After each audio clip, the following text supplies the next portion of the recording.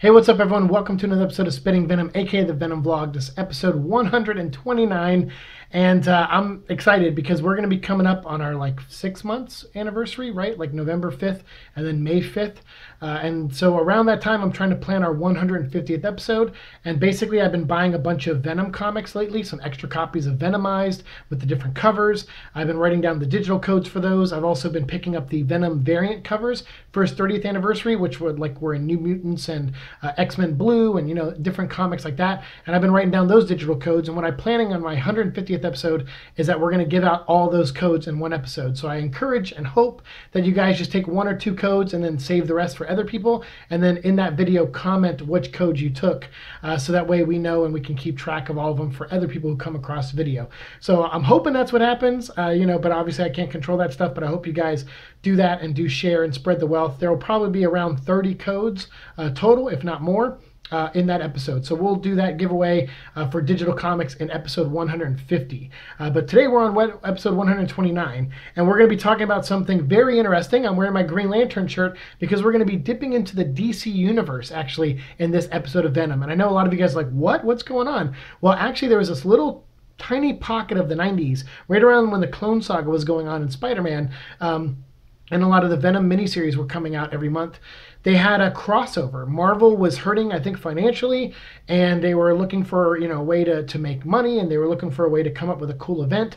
DC was like, hey, we'll make an event with you guys. Fans have been talking about it for years. We would love to cross over and have Marvel versus DC actually do a miniseries where our characters fight each other, and we have people vote on who should win, and we'll come up with like a dozen fights or so, and those will be the main fights that people can vote on, and then we'll just throw some other battles in there just to have some fun. And it was a 4-issue miniseries. They did 2 issues, and 2 of them were published by Marvel, and then the other 2 were published by DC. And then in the middle, there was this thing called Amalgam, where in the middle of the story, like the Celestials and these other godlike beings, like from both worlds, decided to join and merge the worlds together. So characters like Superman and Captain America merged into one character, and their backgrounds merged into one background, one origin story. And so Captain America and Superman became Super Soldier, and Wolverine and Batman became Dark Claw, and Superboy and Spider-Man became Spider-Boy. And then it went on and on. Wonder Woman and Storm from the X-Men became Amazon. And it was a really weird and goofy time, but I actually have fond memories of this stuff because I voted for every battle that was in that. I picked up every week at the comic store any kind of flyer they're handing out where you could vote and stuff like that. Like I would do anything, bought the cards. I got really invested in this universe, and I really liked it because even then I knew this wasn't going to last. And it's really funny because now we're 20 years later, and in that time we've only gotten one comic, Justice League versus Avengers, by Kurt Busiek and George Perez, I think. And that's pretty much all we've gotten for Marvel and DC crossing over. And with the companies being the way they are, I doubt they'll ever cross over again. I really hope I'm wrong. I saw some Twitter stuff recently about the companies talking about, hey, if you do this, I'll edit it, and if you write it, I'll draw it, And it would be great if the companies could put their BS aside and come together for one summer event. That would be awesome.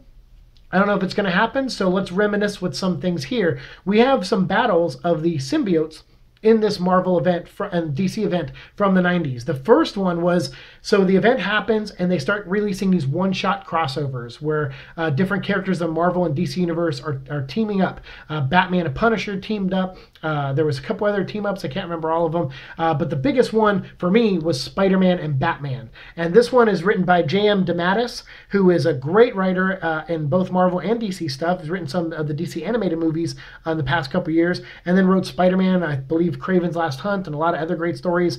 He's come back and written some current Kraven stuff not too long ago. So I really like his writing, and he came on board and wrote this with Mark Bagley drawing it. And of course Mark Bagley had to draw it because it had Carnage in it. And it's Batman and Spider-Man versus Carnage and Joker. And I'll try to put some artwork up here, and we'll talk about the story real quickly, because basically the story is really simple. They don't explain the universes merging or nothing like that. As far as they're concerned, Spider-Man's in New York and Batman's in Gotham, and they just kind of heard of each other, and they never ran into each other. And that's kind of how they decide to tell this story during this big crossover event as the worlds are getting pushed closer and closer. So they don't really reference that they've never known each other before. They kind of just jump right in and get into it.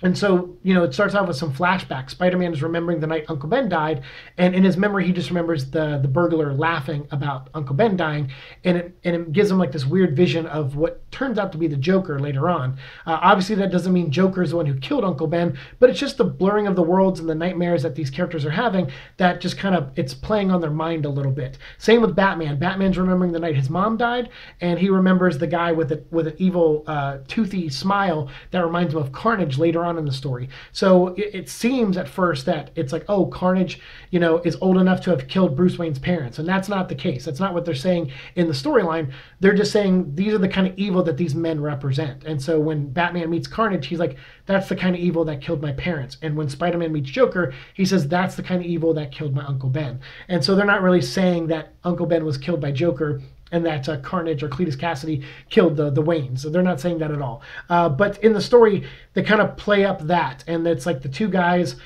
dealing with their villains separately. At first, Spider-Man fights Carnage in New York as he tries to bust out of Ravencroft Institute. He beats him down with his fists, like just full-on beats him down. Carnage gets subdued. They tie him up, and this new doctor named Dr. Breyer, she's coming into Ravencroft and says, I found a cure for insanity, but it's a forced cure. We're going to put a chip in their head, and we control the chip. And so we're going to do this to Cletus Cassidy, and if it works, I want to use it on one of the biggest criminals ever in the world. And so they try it on Cletus, they force the chip into him, and he becomes docile, and he becomes like willing to listen to whatever they got to say. And then she's like, all right, it worked, so let's go to Gotham and try it on the criminal I want to try it on. So, Batman over in Gotham City, he takes down Joker, brings him to Arkham Asylum, and Breyer's there, and she does it on Joker as well and turns him docile. So the next day they have this big press conference. Peter Parker is there to kind of, photograph it, or Bruce Wayne is there because he doesn't trust that Joker's actually cured. And up there on stage is Breyer with Carnage and Joker right next to him, or next to her. And she's saying like, look, they're cured. We did it. And, we're going to take this treatment around the country, and we're going to cure more insane people like this. If we can cure these two, then we can help anybody out there who needs help. And she gets in the car, and they start to drive, and she's like, hey, that went really well. I can't wait. But then what happens is Carnage's symbiote leaves Cletus Cassidy temporarily and kills everyone in the front seat of the car, and then frees himself, and then also frees the Joker. And it turns out the symbiote destroyed the chip right after they stitched Cletus Cassidy back up. So he was never under any control. He was just playing the whole time so he could get out. And of course, when he meets Joker, he likes Joker. He's like, oh, you're crazy like me. Kind of like when Maximum Carnage, when he gathered all those psychopaths together. So he's like, I like you. So he gives him a lobotomy, destroys the chip inside him, and then now Joker is free. And so now it's Carnage and Joker teaming up to fight Batman and Spider-Man. And of course, Batman doesn't want Spider-Man's help at first, and he's trying to go it alone, but he realizes he can't, figure out Cletus Cassidy that well, and he doesn't know his patterns. So he decides to team up with Spider-Man, and after the two of them fail at stopping the villains on their own, they team up and they go at it together to take down two of their biggest villains. Definitely Batman's biggest villain, but Carnage, definitely Spider-Man's one of his most lethal villains for sure. And so they team up, and Batman trusts Spider-Man enough to go after Joker, and Spider-Man trusts Batman enough to go after Cletus Cassidy. And so they split up. They go after their enemies. And they're having those flashbacks of the nightmares at the beginning of the story, and they're like, look, here I am, face to face with the evil that killed my uncle. Or Bruce is like, here I am, face to face with the evil that killed my parents. So what am I going to do? Am I going to kill this man, or am I going to, just stop him? And Spider-Man goes through the same thing with Joker. He's like, this guy's going to release a virus. Should I kill him, or should I just let him go? And of course, they choose the heroic route. They take down both their villains, punch them really hard in the faces. Batman uses all kind of tech, but also just goes right at Cletus Cassidy. He's like, you know what? I bet you this guy's not used to just fighting someone who is hardcore hand-to-hand combat fighter. So he distracts Carnage the best he can with sounds and things, but he just goes right in. Bam, bam, bam, bam. Knocks him down, takes him out with his fists, like Batman would, right? Batman's like, hey, I'm a trained fighter for a reason. And then Spider-Man, he uses a little bit of his wit to outthink the Joker, but then he also knocks the Joker out. So he wins the day there. And then at the end, the criminals get taken back to their respective places, and Batman, just with a simple gesture, shakes Spider-Man's hand and is like, all right, look, I trust you, kid. Thank you for your help. And, without saying it, he's just like, this is what the handshake means. And Spider-Man kind of gets it. And he's like, all right, you're the tough brooding type. I get it. I know guys like you, like Wolverine and stuff. So that's fine. So they shake hands and they swing off, go back to their respective parts of their towns and stuff. And it's a really simple story. It's not a lot of people might say it's not well written or anything like that. I have a soft spot for the story. I kind of like it. It's fun to me, and the artwork is really great. Seeing Mark Bagley draw Batman and Joker was really cool, and he's done that before and other times in his career too. But seeing it here with Spider-Man and Carnage, I thought was really good. And so after this, the worlds really do kind of merge. They start to come together, and we get the Amalgam universe. And in the Amalgam universe, we get a bunch of #1 issues featuring some of these heroes. And this is Spider-Boy #1. And on the cover, you can see there, he's fighting Bizarnage, which is a cross between Carnage and Bizarro. And Superboy here is a cross between Spider-Boy is Superboy and Spider-Man. And the book is drawn by Mike Rowingo, the late Mike Rowingo. Amazing artist. I love this guy's stuff. One of my favorite artists from the late 90s, early 2000s. And Carl Kessel, who co-wrote it and did some of the inks on it. And you get to see, because I don't have any of the scans of these, I'll try to put up some of the images there of Bizarnage attacking. And this is just a really simple story. It's not in continuity, even though it acts like it's in the middle of a story. It's just a one-shot book you can find out there in like a dollar bin probably somewhere, and it's under Amalgam Comics. That's where DC and Marvel mixed, and it's just Spider-Boy #1. It's the only issue of it, and it has him fighting Bizarnage. So you get a cool little, like, you know, glimpse into a world that could have been if these heroes and villains were merged as one characters. So yeah, and then of course he has guns that shoot webbing, but then he also has like some super strength, and he kind of dresses like Superboy from the 90s with the leather jacket and stuff. So yeah, I really like this, and I think his secret identity was Pete Ross, which is like a mixture of Peter Parker and Pete Ross from Superman comics, Superman, Clark Kent's childhood best friend. So yeah, just kind of neat little storyline. Not much to say about it. He of course takes down Bizarnage using a machine with the Challengers of the Fantastic, which are like the Challengers of the Unknown and the Fantastic Four kind of mixed together, and he uses one of their machines to capture him and throw him back into the Phantom Negative Zone, as they call it.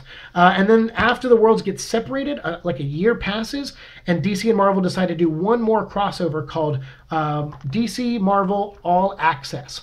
And this was a 4-issue miniseries where basically after the world separated, a couple little things didn't fully go back to the worlds they were supposed to. And because of that, this character named Axis, who was supposed to be the guardian of keeping the worlds, these two worlds specifically, separate, he has to jump back into action because he found out the Venom symbiote stuck around with Eddie Brock in the DC universe. And so he's like, oh crap, and he gets a vision of it, and he's like, all right, the worlds were supposed to be apart. It's been a couple months now. Everything seems fine.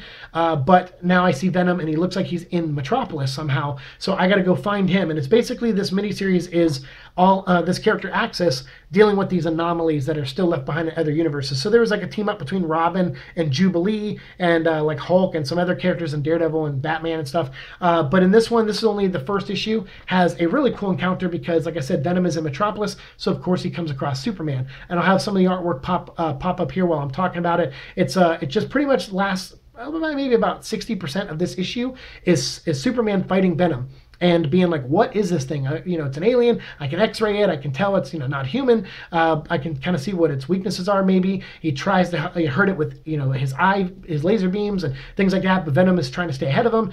Again, Superman is out of his element. Like Batman when he fought Carnage, he doesn't know this creature's, you know, maneuvers or how he acts or how he, you know, does. So he tries to fight him, and then meanwhile, Venom is so freaked out by the strength of Superman, the power of Superman, that he keeps this woman that he found nearby as like a hostage. Even though Eddie Brock's not really that kind of bad guy at this point in the comics, this is past Lethal Protector, so he's more of a good guy, but he's just like freaked out. He doesn't know where he is. He's trying to get answers. He's grabbing the girl like, just tell me where I'm at so I can get out of here. And she's like, you're in Metropolis. He says, I don't know what that is. I don't know what Metropolis is, because at this point the worlds had separated, and each side has no memory that they've met the other side at this point. So when Spider-Man shows up, Axis is like trying to help Superman fight Venom. He can't do it. So Axis goes into the Marvel Universe, grabs Spider-Man, brings him over and says, you help Superman fight Venom. And so the Spider-Man and Superman team up to fight Venom. And they take him down because of the help of Axis, who goes and takes some tech from Cadmus Labs, shows up with like a heat gun, heats up Venom, and he's able to save the day. And then Superman and Spider-Man are like, hey, thank you for the help. We appreciate it. And unlike, you know, the Spider-Man-Batman crossover where Batman kind of didn't want Spider-Man around, Superman likes Spider-Man almost instantly. He's like, hey, thanks very much. And then he's like, yeah, he's like, thanks for helping me catch this bad guy. And he's like, and he goes, what can you tell me about him? And he's like, yeah, you know, he's a reporter. You know how those guys are. And Superman's like, what? And he goes, why are you looking at me like that? And Superman's like, no reason, because obviously he's a reporter too. So it was pretty neat. There's little jabs like that, little jokes in there. When Spider-Man shows up, he's like, "Hey, Eddie Brock's mom, can Eddie come out to play?" Like to mess with Eddie. And Eddie's like, "Oh, God, I'm on another world and I still can't get away from Spider-Man." So they take each other, down. They team up, Superman and Spider-Man, and they take down Venom with Axis' help. And then Spider-Man brings Venom back to the Marvel Universe, and then Axis goes around in the rest of the miniseries to try to find the other anomalies. So that's kind of all that happens in these storylines. It's, pretty quick things. These, unfortunately, are not in print. So, me, I try not to cover too many things that aren't in print that you can't go out there and buy. But if you go to a comic show, or if you go to your local comic shop, or if you go online and look at milehighcomics.com, I'll try to put a link to them down below. You can typically order a bunch of these back issues on there, and you could probably find the DC Marvel All Access stuff. I really hope these companies come to an agreement of some kind to where they can at least reprint this stuff, because I think there's some love for it now, because we live in a world now where DC and Marvel fans just seem to get nasty with each other online over the movies, and I would like something like this to kind of unite them in some way. I think it would be a good peacekeeping thing to have out there. And it may not work in that regard. A lot of people may still hate these stories, may not like them, but I would really like to see a reprinting, like a Marvel vs. DC trade paperback, an Amalgam Volume 1 trade paperback, an Amalgam Volume 2, because they did a second series of Amalgams. I even have the other one. This is the other Spider-Boy issue they did during the All Access storyline. It's called Spider-Boy Team Up, and it has him with the Legion of Galactic Guardians from the year 2099. So yeah, they had a lot of fun with this stuff in the 90s, and I really liked it. And then because we never got any more of it, to me, that's what makes it so special. And I think a lot of these stories, these writers and artists really put their heart into it, and they really had fun mixing these characters. My favorite by far was Speed Demon, who is the Flash and Ghost Rider mixed together. That was definitely by far my favorite. But I also like Dr. Strange Fate and also Bruce Wayne, Agent of S.H.I.E.L.D. Those were all very cool. And so yeah, Marvel DC, if you're out there, if you guys can do another crossover miniseries at some point, and it allows you to reprint these, where you guys can somehow split the profits, or one of you produced 2 of the graphic novels and the other company produce the other 2, just like you did in the 90s, and share the wealth that way. I think that would be really cool, and I think a lot of people would really appreciate it and enjoy it. And it would introduce a lot of new fans to the times that could have been, the things that could have been, if these 2 companies were on a more, friendly basis. And it's not that they hate each other. A lot of people that work at those companies, trade, all the time. Like they're like baseball teams. They're like talent goes to each one. But overall, I think there is lines that each company can't cross, and I would like to see them maybe cross it one more time, just for nostalgic sake, but also because of, look at all the new characters that are big at Marvel and DC now that could get really great crossovers. I think that would be awesome. And also the return of maybe Iron Lantern, Iron Man and Green Lantern mixed together. That would be cool. So anyway, let me know what you guys think of this down below. Tell me your favorite Amalgam story if you read them. If not, do you have an idea for an Amalgam story? Let me know down below. I really love this stuff, and I like talking about this, so I'm glad I was able to share it with you guys today in this Marvel vs. DC episode of Venom Vlog. Thanks so much for watching my show. As always, like, share, subscribe, all that fun stuff, and I'll see you in the future. Peace.